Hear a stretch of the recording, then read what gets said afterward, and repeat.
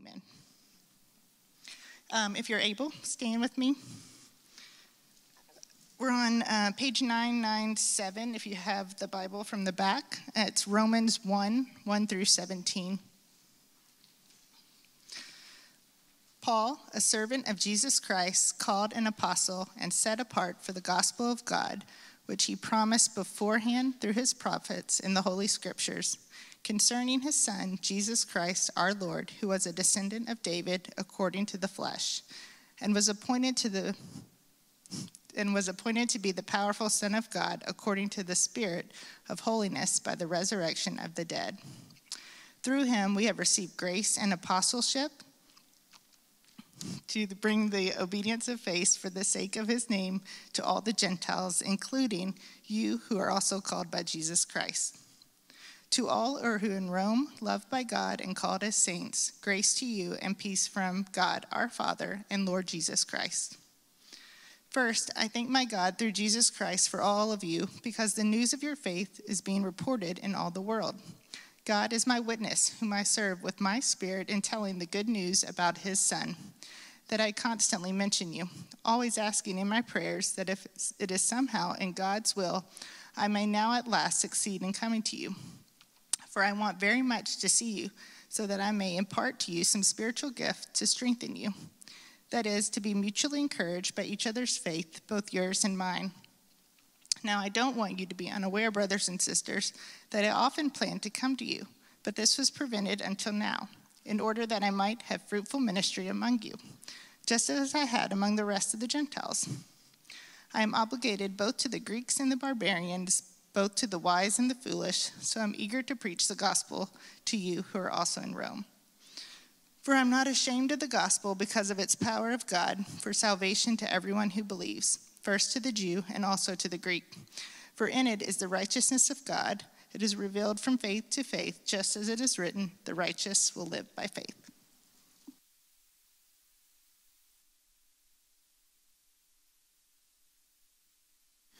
Thank you, Casey. All right. If you did not grab one of these scripture notebooks on your way in, this is your chance to get one, and don't feel awkward. Just do it right now, seriously, because I'm going to wait. If you didn't get one, go grab one. And on the table back there are pens. Thank you. This is what I've been telling you about. If you haven't been here before in one of our series, this little notebook is the entire book of Romans with a facing note page, so that throughout the coming months, you can mark it up. If you have a nice Bible and don't like to write in it, I get it. That's why we use these things. So please use it. It's our gift to you, and bring it with you each week. Something else in conjunction with that is for the fall, we are not planning any of our community groups or small groups. We currently have a men's cohort that's got 2 more months, and then we're wrapping up a new members group also.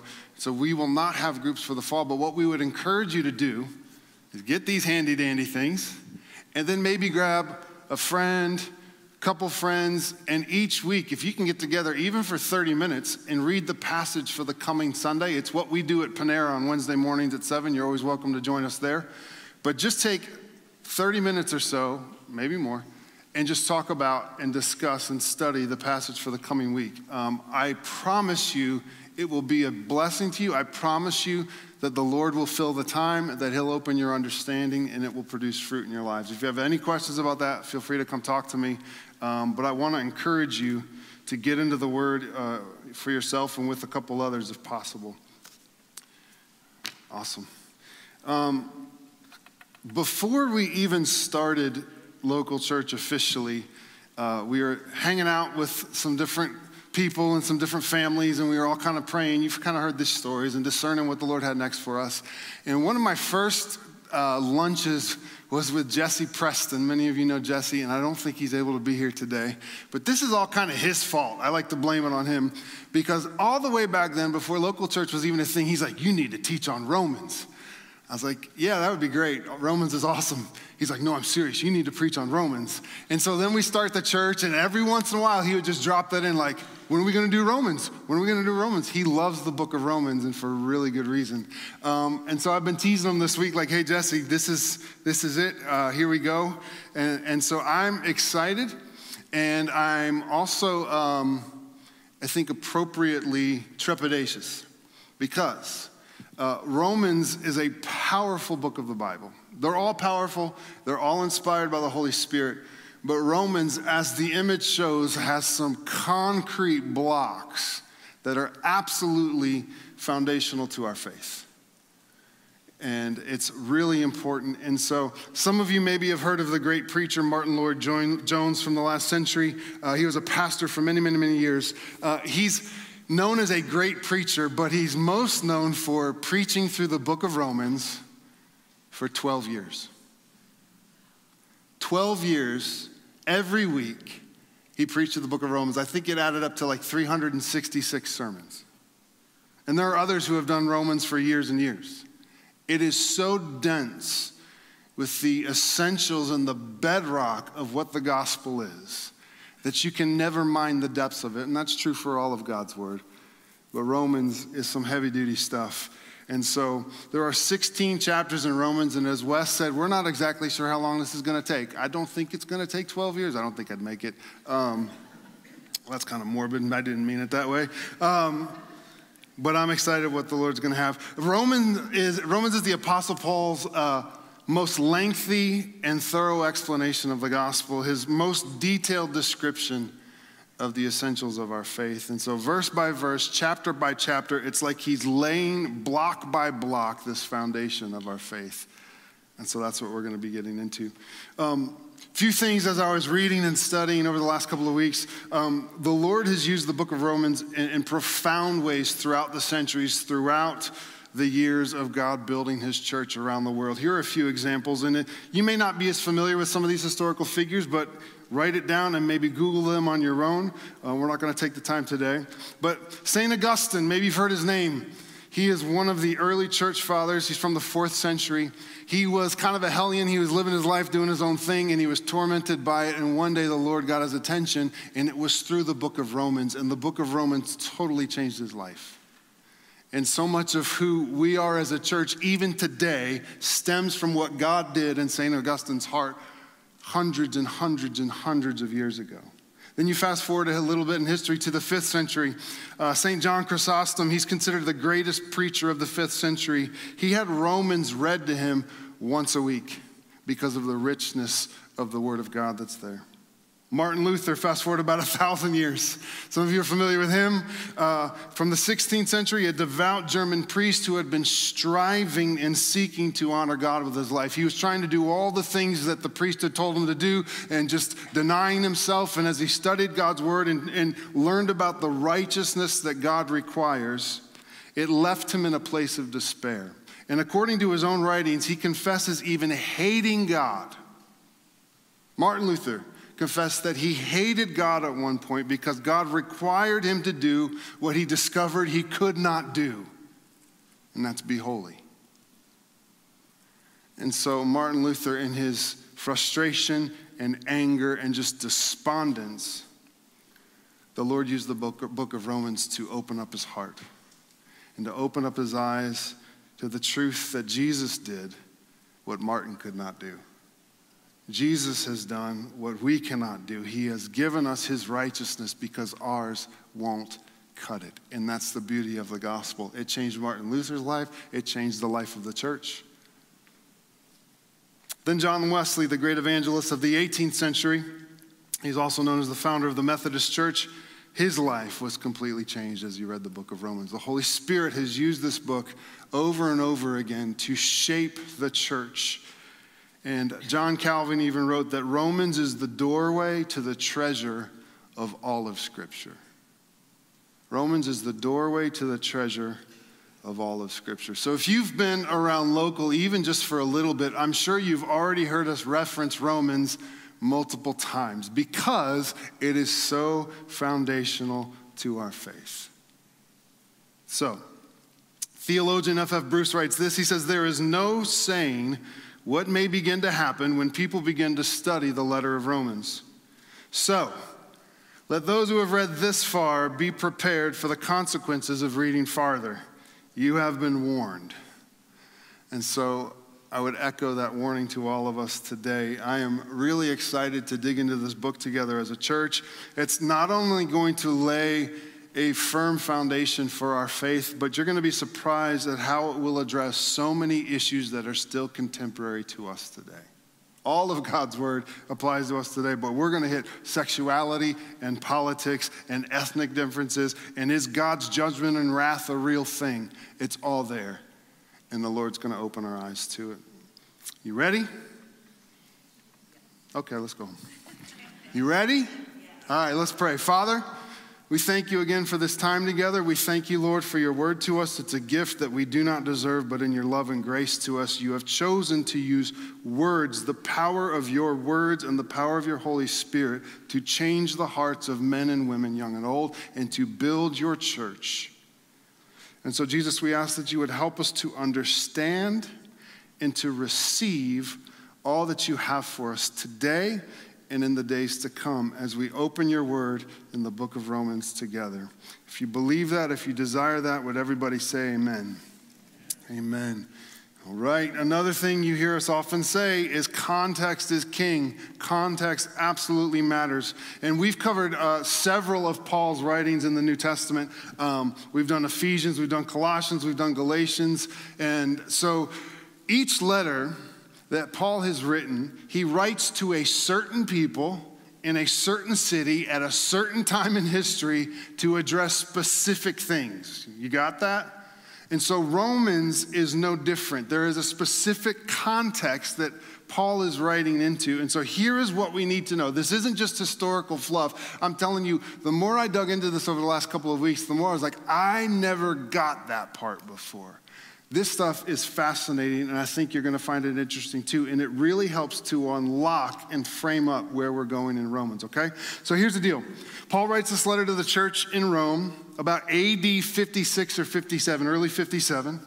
This is about 25 years after Jesus' death, burial, resurrection, and ascension back to heaven, okay? So the church has been growing for about almost 3 decades now when Paul writes this letter. Paul is now on his 3rd missionary journey. We got a map of this. Ignore the red line that comes after where we're reading, but the blue and the green and the yellow and white lines, those are his different missionary journeys where God had called Paul to go to all of these different cities throughout that region, planting and encouraging churches. And he'd get done with a loop and he'd go do it again. So he was doing this for years and years and years. It's recorded in the book of Acts. Okay? And so Paul writes this letter as he's near the end of his 3rd missionary journey. And from some of the references in Acts, he most likely writes this while he's in the city of Corinth in Greece. Okay, some things point to that fact. Here's something super interesting. At this point, Paul has never been to Rome. The Apostle Paul has never been to Rome when he writes this letter. He didn't start the church there. Most likely Peter didn't start the church there. Paul doesn't personally know the leaders of the church in Rome, and yet he writes this letter. And the interesting thing is that we don't actually know who founded the church in Rome, which is super weird. Scripture and history don't attribute it to any of the apostles. Some people have different opinions, but there's no strong opinion. It's not clear. But most likely the answer is found in Acts chapter 2. This is what most people believe is the case. How did the church in Rome start? Several house churches throughout the city. How did it get there if the apostles weren't responsible for taking the word of God there?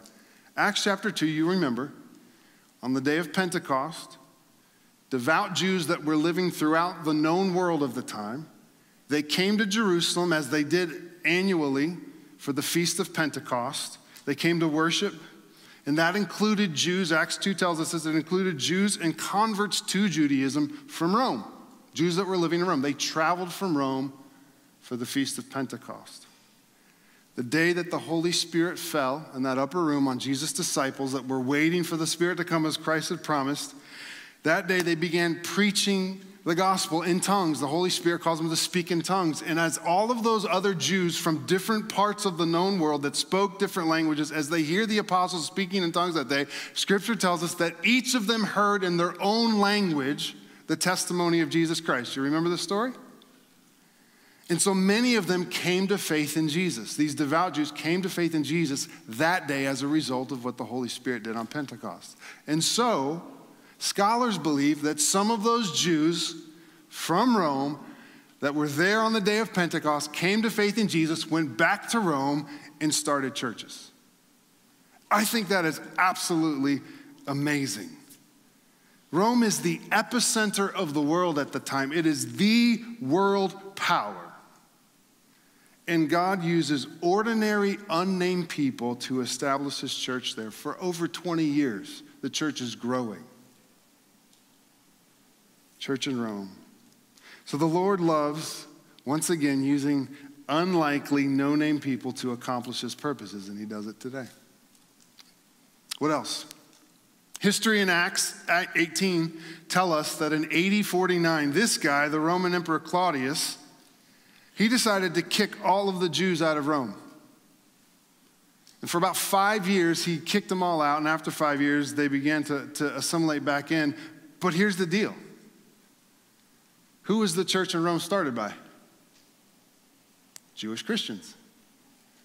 And so they had been thriving for about 20 years. The church was being built, growing, and then all of a sudden the emperor says, all of you Jews got to get out of here. If you're of Jewish descent, see ya.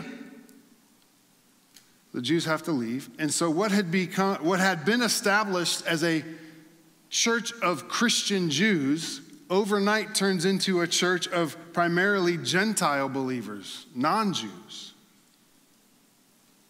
And it continues that way for the next 5 years. So then after 5 years, the Jewish believers start moving back into town. They start coming back to Rome, and they start coming back to church. They want to rejoin the church.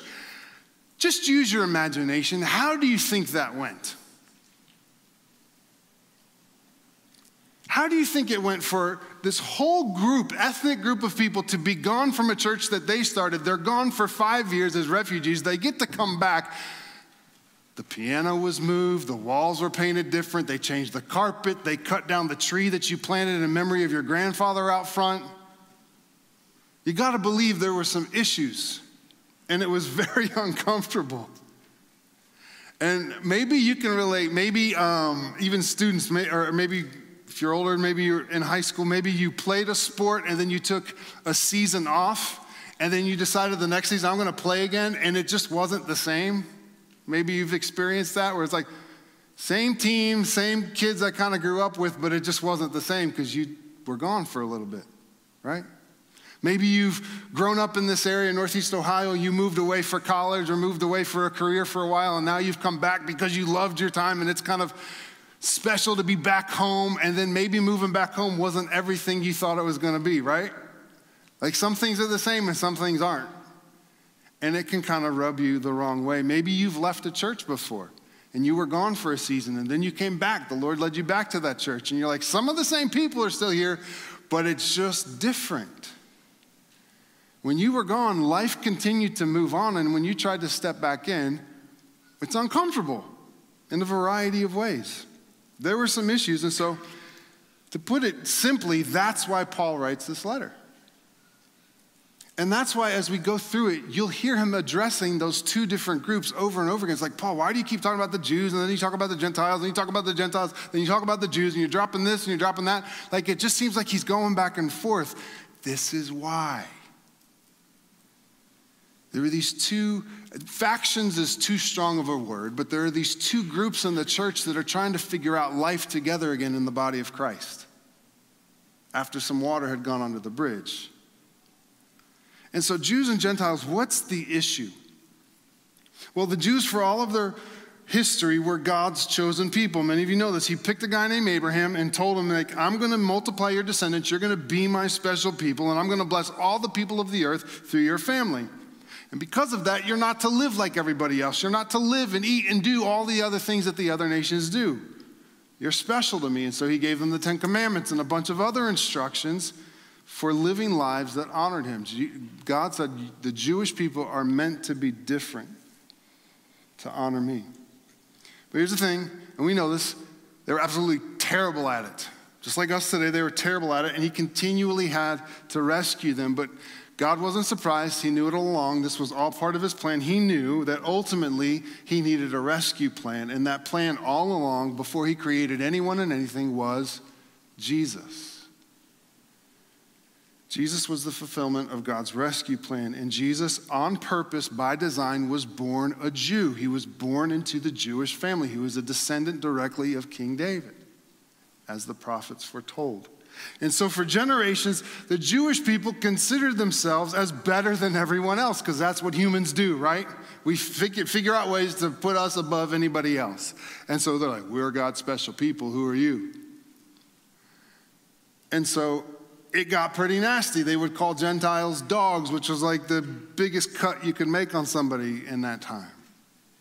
And remember, they weren't really good at being like God, and that's why he had to come rescue them. But so fast forward to what we're talking about today, the Jews that placed their faith in Jesus and started the church in Rome. You got to believe that they brought with them a lot of their Jewishness, some of the rules and regulations that they had grown up with in Judaism, which weren't bad. But just some of the expectations of how they thought church should go and how they thought they thought it meant to live for God. Even as Christians now, they probably wove a lot of that stuff together in this church. And so when they leave town for 5 years, the Gentiles are like, they don't have all of that history. They don't have all of that tradition. They don't know dreidel. And so they're kind of like making church like how they want it. And they're like, this is the little bit of teaching that we have. We believe that Jesus come and saved us, and we want to worship him, and we want to learn more. And so the Jews come back, things have changed, things feel different, and you have these dynamics. It's kind of like the tension between, and we can relate, someone who grew up in church and someone who didn't. And some of you know exactly what this feels like, and some of you have shared that with me, and you'll be in small group, and people, and even like me preaching, like I'm dropping stuff, and you're like, I have no idea what he's talking about. Where other people in the room are like, I know exactly what he's talking about. I grew up in church. And so you can have this sense of like the in and the out. Someone who knows all the Bible trivia when questions are asked, and someone who's like, I didn't grow up learning that stuff. I'm like at a huge disadvantage. I'm still learning basic Bible stories. And so that can be a really tough tension. Can we all just nod and agree that that's a tough tension?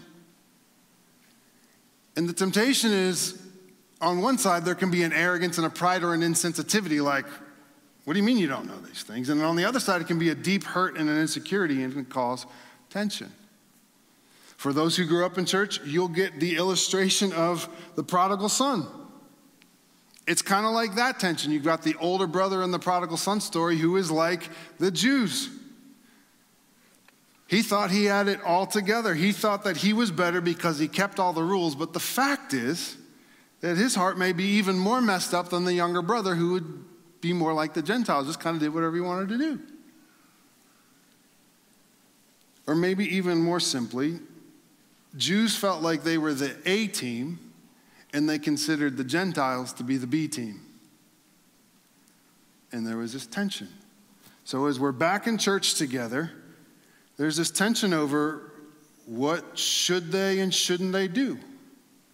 The Jews had very specific laws about the foods that they could eat, and Gentiles didn't. And so the Jews are like, I'm still uncomfortable eating bacon.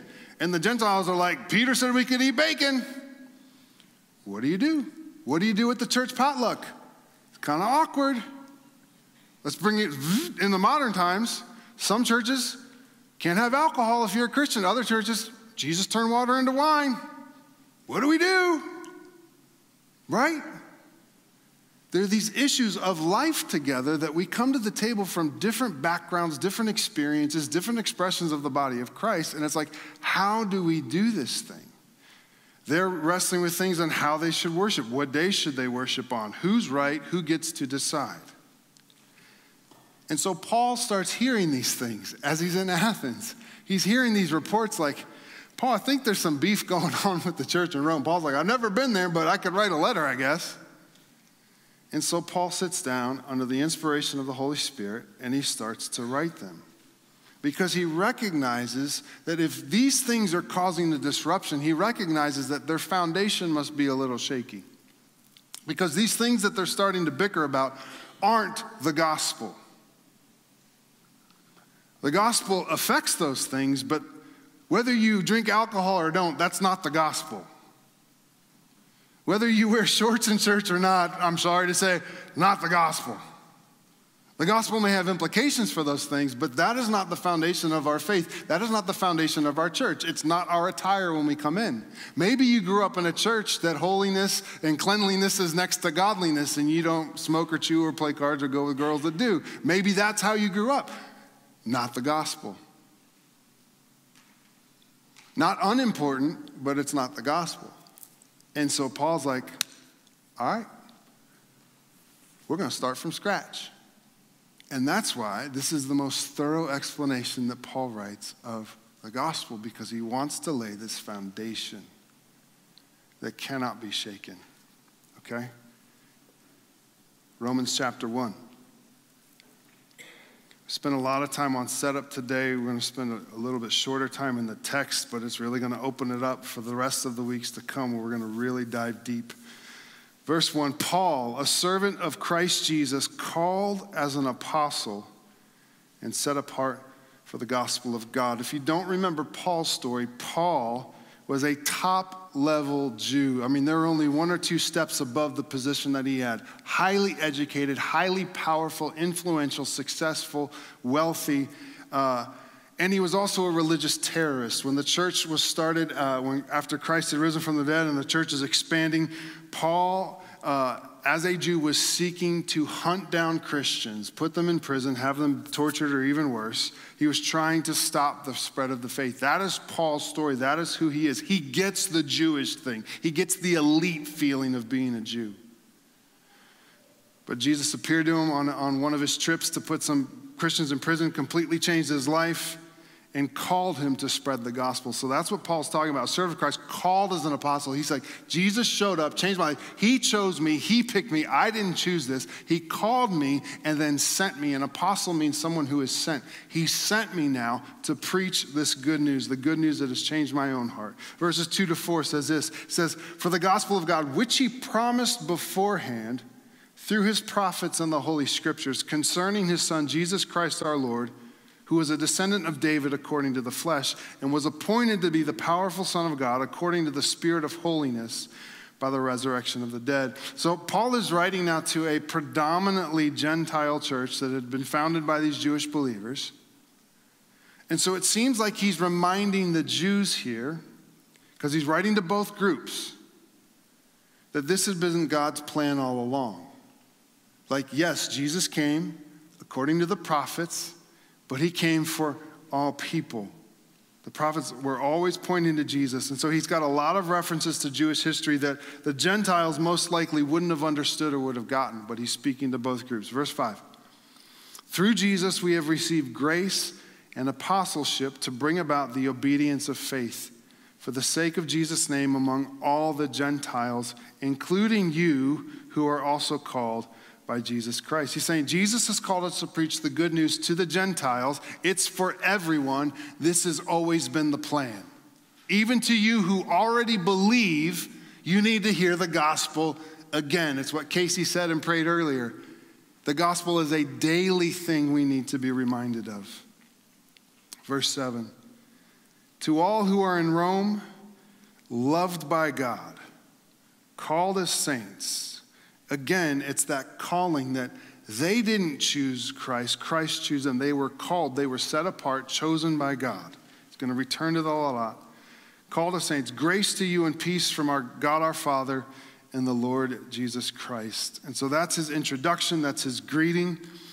And we get into verse 8. He says this. He says, first, I thank my God through Jesus Christ for all of you, because the news of your faith is being reported in all the world. So apparently good things have been happening in this church for 25 years. Like it's known throughout the known world. Like Paul and all of his travels around that map, he's hearing reports of, hey, have you heard what's going on in the church? And I'm like, that's pretty amazing. Like for a long time, apparently, Paul's been hearing really good stuff. Like fruit is coming from this church. And now more recently, he's hearing some of the challenges. And then from verse 9-15, if you didn't catch it with Casey, I'm pointing it out because I want you to listen for the tone here. There's something interesting taking place. Listen to 9-15. He says, God is my witness. whom I serve with my spirit in telling the good news about his son, that I constantly mention you. He's never met these people before. Always asking in my prayers that if it is somehow in God's will, I may now at last succeed in coming to you. For I want very much to see you so that I may impart to you some spiritual gift to strengthen you. That is to be mutually encouraged by each other's faith, both yours and mine. I think that's beautiful. To be mutually encouraged of what God is doing in you, the Spirit of God is doing in you. I want to be encouraged by that, just like I want to be an encouragement to you. 13, now I don't want you to be unaware, brothers and sisters. He says it again. That I often planned to come to you, but was prevented until now, in order that I might have a fruitful ministry among you, just as I have had among the rest of the Gentiles. I am obligated both to Greeks and barbarians, both to the wise and the foolish. So I'm eager to preach the gospel to you also who are in Rome. Do you get this sense there that he's almost trying to reassure them, I swear, I promise, God is my witness. I've been trying to come see you. He says it 3 times. It's dude, chill. It's okay. But he feels this tension, right? It's an awkward tension, even for us to read 2,000 years later. He's I promise, I was trying to come. I'm going to get there. I was trying, but God prevented me. I'm eager to preach the gospel to you also who are in Rome. Why is this the case? Douglas Moo writes this. He says, the strength of Paul's assertions about his desire to visit the church suggests that some Roman Christians may have felt slighted that the great apostle to the Gentiles had not yet come to the capital of the Gentile world, right? Remember, Paul's primary call was to the Gentiles. That's where he spent on that map most of the time he was with Gentiles. And yet he had not yet been, years and years had gone by, he hadn't yet been to the epicenter of the Gentile world. And so we can kind of pick up on that. He's almost agitated, almost feels embarrassed, I promise I'm coming. I'm trying. I'm going to get there. And so some of his letters, many of his letters are written while he's in prison, right? Because he was delayed in ways he didn't expect. And in his letters, he'll say things like that, this prevented me. I long to be with you. God willing, I'll be there. So he always has this angst and this heartache. He loves these people. He wants to be with them. And we've talked about this before, that had he not been delayed and imprisoned, we wouldn't have these letters and books, right? That God in his plan allowed Paul to be frustrated, allowed Paul to be in prison so that he would have the time to write down these things so that we could read them today. And the same is true for Romans. We just read, Paul has all this angst that he hasn't been to Rome, but the fact that he hasn't been to Rome yet, he finally has to sit down and write this 16-chapter letter that we're reading 2,000 years later that has so dramatically shaped the Christian faith over the centuries. And now we come to what many call the theme verse of Romans. He says, for I am not ashamed of the gospel. Paul had been ministering for a long time to a lot of different people. We've read in some of his letters that different people had been opposing him. They'd been slandering him. They'd been spreading lies about him. They had been mocking his teaching style, that he wasn't a great speaker. They said he's not impressive. He even looks weird. He's been beaten so many times, he probably was disfigured. And so he's been knocked on for a while now. And so news like that kind of spread. But Paul doubles down. That's where that's coming from. I'm not ashamed of the gospel. People are saying they're trying to add on to it, which we read in Colossians and Galatians. People are trying to add to the gospel. He's I'm not ashamed. That's not the gospel. I'm not ashamed of what the gospel actually is. That's why I'm writing this. I'm not ashamed of the gospel. Why? Because it is the power of God for salvation. The good news of who Jesus was and what he has done for us is the power of God that saves us. To everyone who believes. What does everyone mean? What does everyone mean? In the Greek, what does everyone mean? It means everybody. All y'all. It's the power of God to salvation for everyone who believes. First to the Jew, because that's the people that he came through, but the plan all along was then through the Jews to all the Gentiles, to all the peoples of the earth. He promised Abram, I'm going to bless you to be a blessing. All the nations of the world will be blessed through your family line.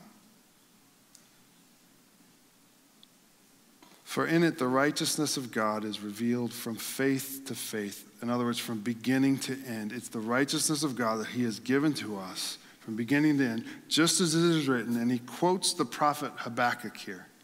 It might be in bold in your Bible. It says, for just as it is written, the righteous will live by faith. So even in the Old Testament, when God's people had the Ten Commandments and they had the law and they're like, oh, we can't live up to this and we're really trying hard. Even back then, the Lord made it clear that the righteous would live by faith. It's not about their righteousness. They have to put their faith in the one who is righteous and receive it from him. Righteousness of God is revealed from faith to faith, from beginning to end. The gospel is the good news for every part of life. The gospel isn't just to get us saved. You've heard Pastor J.D. Greer say before that the gospel isn't just the diving board into Christianity. The gospel is the swimming pool. It's everything. That is the life of Christianity, is to be reminded and to live into what it means to live into what Christ has already accomplished for us. So, what does this look like for us? All of us come from different backgrounds, various experiences and life situations, whether you were churched or unchurched, like I said, whether you were from various denominations. Some of you I know were in cults. Some of us have just had a very, very different kind of experience growing up. Maybe you came from churches that sang hymns. Maybe you've been in churches where they argued about communion and baptism and men and women in leadership, and do we recite these prayers or we just pray them off the cuff? Like all of these different experiences and expectations that we can bring into church. We've been formed by these things that we've been taught, and we've been formed by things that have just been caught, like we've just experienced things and it's formed our opinion. And that bleeds into everything. It bleeds into our politics and how we raise our kids and our families, how we engage our neighbors, how we function in the workplace, all of this stuff. And so that's why the email today said, like, what do you believe? And sometimes we just kind of live our Christian life just assuming certain things, and we think we know some things, but we might kind of have a block over here and a block over here and a block here. And if we really take the time to think about what is justification, what is righteousness, what does it mean to be called a saint, like what is the purpose of baptism? We can have all of these blocks and we can think that we're pretty good, but the more we think about it, we can start to see like, oh, I haven't really thought through that, and how does that interact with this? And where does this get put into place? I want to encourage you that that is what Romans is going to do for us. It's going to go through these things incrementally and explain, this is what this is. What is depravity? What is sin? What is the wickedness that we have done, that mankind has done? What is Christ's righteousness? What are these things, these words that we use? What does it mean, and how does it fit together in the gospel? And so if you've wondered about those things, maybe you've been a believer for 10 minutes, or maybe you've been a believer for 80 years, the Lord wants to solidify our foundation in him. So the beautiful thing about that, just as I believe it did for the church in Rome at the time, as Paul writes these things, is number one, it's going to convict us. As he holds up what is true and we look at it and it's a reflection of our own hearts, we're going to be like, okay, if that's what that means, then that is not me, or my heart is not there, or that's not how I think about things. Okay, Lord, I need to repent. I need to repent.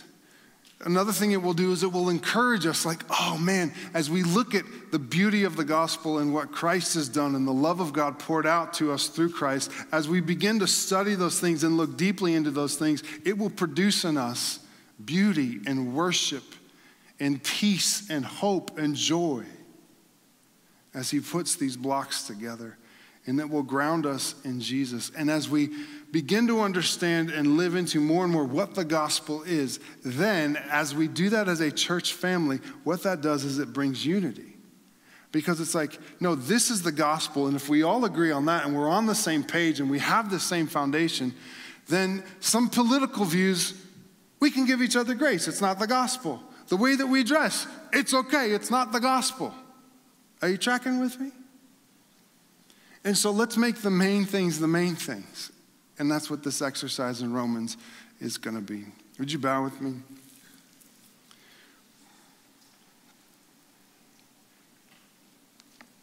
God, I've been reminded over and over this week that life is not about me figuring it out and my righteousness. It's not about me getting things right so then life will be okay. But Lord, you have been reminding me multiple times a day lately that apart from you, I've got nothing. And I'm so grateful, Lord, that you moved toward me.